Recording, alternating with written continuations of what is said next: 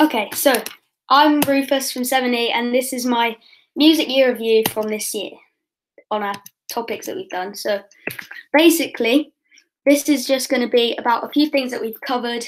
I've worked hard on this PowerPoint, so I hope you enjoy it. First of all, I have looked at the orchestra. So there's a picture of one. So the orchestra is essentially a group of instruments playing and harmonizing to make beautiful music. Sizes of an orchestra can vary, mainly down to things like just the string section or a quintet, so 5 playing at a time, or quartet, 4 playing at a time, and etc. There are 4 main families. Family number 1 is strings, family number 2 is brass, family number 3 is woodwind, and number 4 is percussion. So first of all, we can look in depth at strings. So the string family is integral to the orchestra. They are all played with bows made of things like horsetail hair, believe it or not. So they cause the string to vibrate, making sound. So often violins or maybe some violas play the melody of a song in an orchestra, and cello and bass will often play the bass line, as they are much deeper and bigger.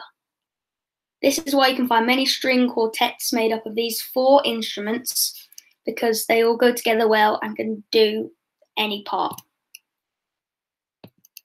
So who's part of the family? So we've got the violin, the viola, the cello, the bass, and also in an orchestra you may find a harp. So next up, we've got brass instruments. Here we go. So brass adds to the music something that nothing else really can. They make a very unique sound. So brass instruments make a deep, booming sound most of the time, or are definitely capable of doing so. The bigger the deeper, as obviously the sound has more area to resonate around. So that's why you can see the instruments usually consist of a network of pipes. You can see on the left. Slightly, just a bit like an organ in some sort of way, but on a smaller scale. And there's a part to blow in, and then the wide bit at the end is where the sound comes out after going through the instrument. So yeah. In the brass family is the trumpet, cornet, a French horn, things like the euphonium, trombone, baritone horns, tuba, and even the saxophone. So here we go. Next is woodwind. So woodwind instruments are played with a mouthpiece and were traditionally made of wood. They can create a very large range of sounds. So so a thing like a bassoon is on the bass clef and very low.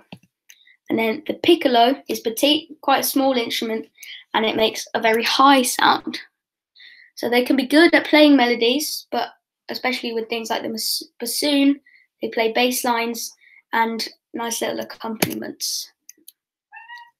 Members of the woodwind family include the bassoon, the clarinet, the flute, the oboe, the English horn, the recorder, and the saxophone.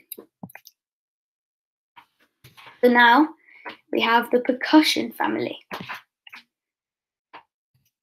So percussion is a very special type of instrument, very different to the others that we've talked about. Most of the percussion instruments do not play actual notes and are not in tune, only beats and make sound. So although the timpani can play a couple of notes, it can be tuned, and that is the same in a way for the snare drum, as it can play different sounds. There are many different types of percussion instruments, which are mainly just collectively known as drums, like timpani, snare, and bass. So in the percussion family, you'll find instruments like timpani, xylophone, cymbals, triangles, snare drum, bass drum, tambourine, maracas, gongs, chimes, castanets, and even a piano, as of the way that you hit the keys and it makes a sound. So that is an in-tune percussion instrument. Here we have next, I'm going to look at a topic that we spent a lot of time on, musical notation. So first of all, this symbol is the treble clef, and you see this at the start of a piece in the treble clef key. So that symbolises they're the notes you're going to be playing and how high it is. And then the other key here is the bass clef. So those notes are deeper and the layout is slightly different on the stave. A time signature goes at the start of a piece. So in this picture it says that the top is the number of beats per bar and the bottom is the note duration that has been chosen to represent a single beat. So 4/4 is 4 beats in a bar. 1, 2, 3, 4. 1, 2, 3, 4. And on the picture on the right, you can see that here there's 3 beats in a bar, 2 beats in a bar of 4. So 3 beats is like a waltz. 1, 2, 3. That kind of thing. Then a bar line just symbolises the end of a bar and then the beginning of the new bar. This is a repeat mark. So when you see one of these in a piece of music, that means you go back to where, if you've seen another repeat mark in any part of the piece before it, meaning that you then just repeat from there, or you go back to the start if there isn't one until you get to the repeat mark and then keep going.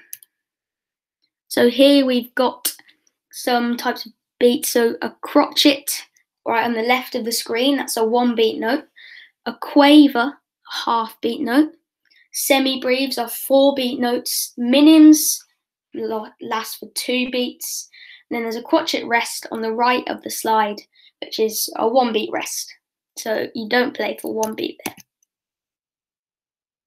Notes on the stave. So if you look at the treble clef, first of all, it starts with the deepest note being middle C.